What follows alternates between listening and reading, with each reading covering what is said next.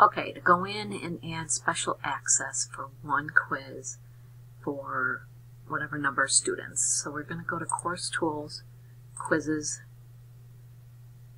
You're going to go down to the quiz you want to adjust, and you're going to hit the chevron, hit Edit. And then underneath your availability dates and conditions, you're going to come down to Manage Special Access.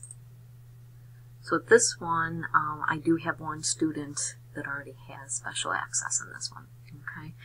But I'm going to leave this top section because I want to keep the original quiz working for all the other students, but I'm just setting up special access for this one quiz that's running. So I'm going to leave this top option open. I'm going to add users to selected access, okay?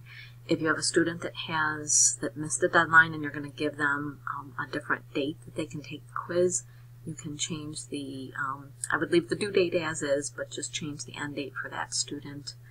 Override time limit, so if you have a student that needs an hour on a quiz instead of, like double time instead of the regular amount, okay?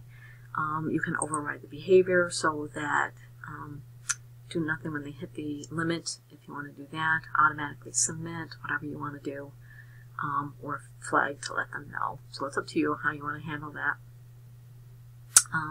If you have somebody that maybe they got logged off in the middle of the quiz and you're going to give them a second attempt, you can override the attempts and give them 2 attempts so that they can do a second attempt. I want to go in and I want to select a student. So I'm going to select the student that this is going to apply to. So whatever I've set up is going to apply to this student. And I'm going to hit Save. Okay, so I can see now I have 2 students that have special access. And I want to hit Save and Close. And save and close the quiz. So that's how you can go in and add special access to one quiz in your course.